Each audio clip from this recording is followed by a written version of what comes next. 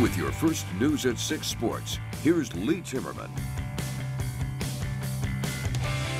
Softball starts the run of high school all-star games, and the West is on a roll, winning the last 9 games played against the East. June 3rd is when the Shields softball all-stars will be competing in Bismarck. Now, all of the all-star events are for athletes who just graduated, and Dickinson's Jenna Decker is one of 7 on the West roster. Decker is a mainstay in the Dickinson lineup, and the outfielder certainly has some power. The other local players on the West roster include Trinity's Ava Yonner. She co-ops with Decker to be her teammate with the Midgets. Beulah seniors Ava Seibel and Callie Stephan, along with the trio from Bismarck-Mandan, the Braves' Savannah Gustafson, the Demons' Jersey Berg, and Ashlyn Schumacher of the Patriots. Region 4 softball today. Beulah takes care of Hart River. They're the #1 seed. Velvet Drake Anamoose is the #3 seed. Those two play tomorrow. Whoever wins that game goes to state. The elimination games this afternoon. Harvey-Wells County in 8 innings over Ned Rhodes, and Wilton Wing 1 runs Central McLean. There's no question the walleye is the most popular fish in North Dakota, but the walleye is far from the only game fish swimming in our state. In this week's Pros Pointer, Johnny Candle is talking about one of them. Oh, there's a nice eating size crappie, although we're not keeping them today. Let me get this one put back and we'll talk about them.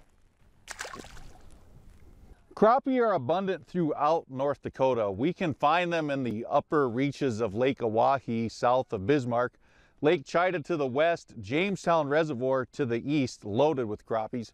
And today we're here on Nelson Lake. You can tell by the power plant over my shoulder, just hammering the crappies, having a blast. They're fairly simple to catch. A plain hook, a sinker, and a lively minnow below a red and white bobber's classic. Gets the kids involved, they have a lot of fun. And if you want to go after them with artificials, a jig with a spinner and a plastic tail, maybe a small hair jig, a small tube, usually is all it takes to catch them. And you want to remember, crappies are predators as well.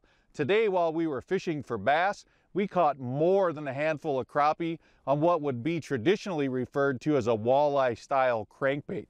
So it's not always about walleyes. Get out there, have fun, get the kids involved, catch a nice mess of eating-sized fish, and hopefully have a crappie day. I'm Johnny Candle, and that's this week's Pros Pointer. Next time, Johnny will show us something that's almost entirely used by women that may be found in your boat after you see his Pros Pointer 1 week from today. Baseball to tell you about now. Region 8 loser-out games. Shiloh Christian takes care of Hazen. Beulah over Hart River 12-6. And Washburn-Wilton Center Stanton's the only team without a loss after beating the Nighthawks this afternoon. Good enough. And we'll be right back.